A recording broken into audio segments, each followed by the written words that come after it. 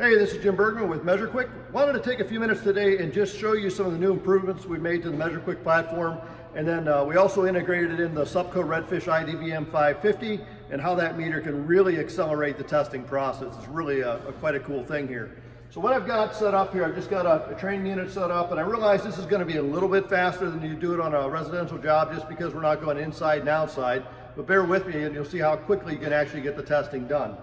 So I'm going to go ahead and I'm going to start the unit up first of all because all these units have a little bit of a time delay in them. That time delay is going to take a minute to satisfy. The unit's got to run and settle out, and this allows me to get a few seconds to start putting on my probes. So I'm going to go ahead and do that.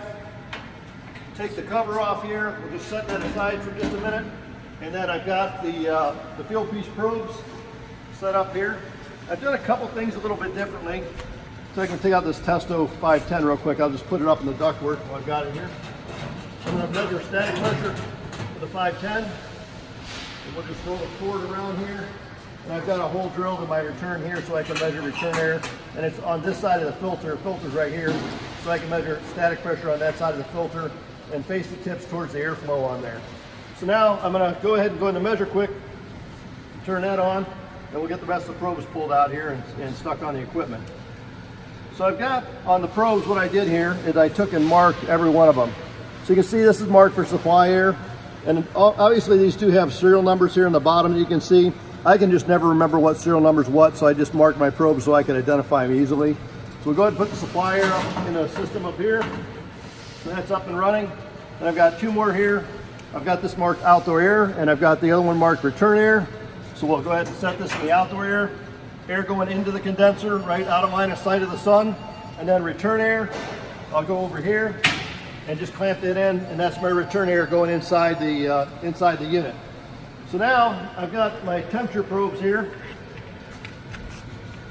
and again I've got them all marked: discharge line, suction line, and liquid line. So we'll go ahead and turn these guys on, and we'll get them put to the correct lines. So discharge line, I always almost measure. It is optional here. And one thing to notice on these probes, on the field piece probes, the connection here is the thermocouple. So if you don't have clean copper, you got to make sure it's clean, otherwise you're not going to get a good connection and this will flash yellow. So if I open this up right now, you'll see it turns yellow because it's not a good connection. This is the same thing you're going to see if you have dirty piping on there. So this one's my suction line, so I'll go ahead and clamp that there, and then liquid line, and we'll clamp it on there. So these will all give you an auditory and a green light when they're hooked up right. Now here I've got my high and my low pressure, so we'll turn those on. Tie this one to the true suction line. This is a heat pump here. So onto the true suction. So this is right off the suction line of the compressor. This is what we call in a heat pump the vapor line. Two different lines on there. Even though in air conditioning it's the same one, you should always get in the habit of using the one off the reversing valve for any application because that is your true suction. And then I'll go over here on the liquid line. We'll go ahead and get that hooked up. And we're just waiting for this time delay to end. So now I got all my probes hooked up. Condensing unit just started. So I'll set this bag down here. We'll go ahead and go into the toolbox for a minute. And I'm going to turn on my job length probes and get those going. And Testo Smart probes. I can go into my toolbox here. You can see all those are reporting in and are all mapped. Once you map them once, they'll hold the mappings forever, so you don't have to remap anything. And then I've got my Testo manometer here set up for total external static pressure, so that's all done. And then I'm going to go ahead and turn on my meter here. I'm going to set this up to kilowatts. So this Supco meter is actually a tri-display, so it's going to show us the wattage, the voltage, and the amperage all in one swoop, including power factor. So this really cuts down time on electrical here. We'll go ahead and connect that meter. You can see it's connected and it's showing us 0 watts. Now all the tools are connected and everything's ready to go on there. We'll hit the home button and we're more or less ready to start here. So in MeasureQuick right away, you'll see this cautionary triangle, and that's telling us that the system is not stable. So while we're putting in data, we're going to let the system stabilize. Everything in MeasureQuick is project-based. So I'm going to go ahead and start a project, AC tune-up, hit continue. Project notes is just where you want to put any notes. Now I'm working off a keypad here just to make it easier, and I'll put on my glasses so I can see what I'm doing. So project notes, job site information, This is going to pull up the physical location. This is the building we're in right here, so I'm going to drag and drop it on the building. Customer information now, the gym.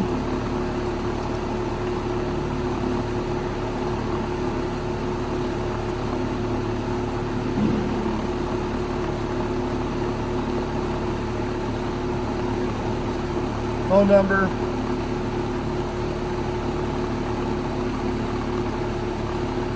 Billing and address is the same, so that's all pulled in. Hit submit, that's good to go. Now, equipment's a little bit different. Again, you're going to want to move this to the location. Sometimes you're tied to building Wi-Fi. It may not hit the location exactly, and this is probably the case in here. So I got to zoom out just a little bit. We're actually down here up Hillcrest Road a little bit. And this is not a function of the app. This is just simply because the tablet did not find the Wi-Fi properly. So I moved it over to the building. Now I'm going to zoom in a little bit and I can mark the exact location of the unit that I'm working on. So I'm working on this unit on the front here. I'll drag and drop that pin over until I get that onto the unit I want to mark. So that's good. System information, this is a split system. We're going to put a ream or just a rood. It's one of the two here. I think it's a ream unit. Model number here is a RANL-018-JAZ. When we get to the serial number here, what I can do is pull up the unit, and there's actually barcodes, 2 of them here on there, on the unit. So if I can get my iPad loose here, what I'm going to do is hit the barcode scanning, and we'll just move this over top of the barcode, and you'll see it'll scan it, and it pulled in that number right there, W261043376, which is the same as the serial number right here. So that definitely makes it a lot faster to put in those numbers. Air handler here, we'll do the same thing. So I'm going to again start the ream unit. The model number on this I'm going to have to put NA because I don't have the panel for it, but I do have the serial number inside here. So we'll go ahead, again, we'll grab this with the barcode scanner. And here, we can grab that in there, and boom, that number's in, and that's, again, tied in the barcode scanner up there. So it makes it really, really quick and easy to get those numbers into the application. And then down here, the coil is part of the air handler. So we'll just tab through those, and they're going to put NA and NA. And go ahead and submit. So now all that data is in. If you want to take a photo of any of these things, like if I want a photo of a label here, I can always hit take photo, hold it up against the label, and then take a photo of that and use that photo so I have that later for documentation if I need it. So it makes it really quick and easy to do that. Scroll down to the bottom, hit submit. Next thing is just information about the installation. So in this case here, the line set length is about 10 foot. The line set location, we'll just say is in a basement. Line set lift is effectively 0 in this case. Liquid line diameter, 3/8 by 3/4. Just tap to set the date on the filter, and then we can put in the filter height as a 40% pleated, and then it's a 14 by 20 by 1. So all that data is in here. We'll hit submit. System profile. Now this is an important step here. We want to make sure that we get it profiled correctly. This is a 1.5 ton system. 400 CFM per ton, 13 to 16 SEER TXV, high efficiency evaporator. The evaporator coil on these reams is a little bit larger. It's actually an 018 condenser and an 024 2-ton coil, so that effectively makes it a high efficiency coil on there. We also need to change our target subcooling on this, and I've determined that to be about 22 degrees on that, so we'll hit submit, and then we'll put also our total external static pressure in, 0.5 inches, and hit submit, and now that's good to go. Electrical information, condensing unit, single phase, nominal voltage 208, single phase, again 208, and evaporator fan type is a PSC. We'll hit submit, and now we'll hit submit again, and now the only thing we got left to do is our measurements. So now you can either view them here by tapping view and capture, or you can simply hit the view and measure quick, which is the way I prefer to do it. Doing it in MeasureQuick just allows me to see things a little faster. Right away I can see I have a fault here. We'll take a look and see what that is. So it's faulting the condenser may be dirty. Now realize we got part of this condenser blocked up against this evaporator, and part of this condenser blocked against the back wall here. So this doesn't really surprise me. It's also changing. These are all dynamic here. So you can see right now it just lost stability again, and we want to make sure it's stable before we perform all the testing on it. So while that's running, I'm going to go ahead. I got my 550 here. I'm going to go into the electrical section, tap on electrical. It automatically detects the meters connected to it. So now all I got to do is measure the amperage and voltage of the air handler. Now in this case here, I pulled the lead out, a hole here we drilled to the front.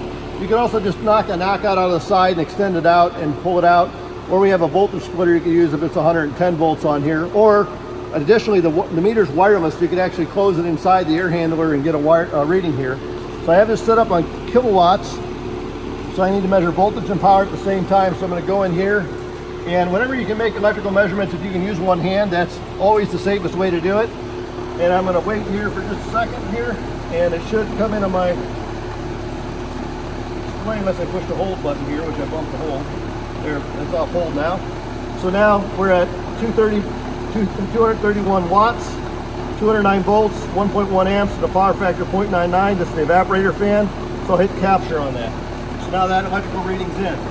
So now you notice I gathered all that reading in basically one measurement. So we'll go over here to the condensing unit. So again, this would make you go outside at this point. I'm going to clamp around the hot leg on the power coming in. In this case here, I'm going to just use these alligator clips that come with a meter.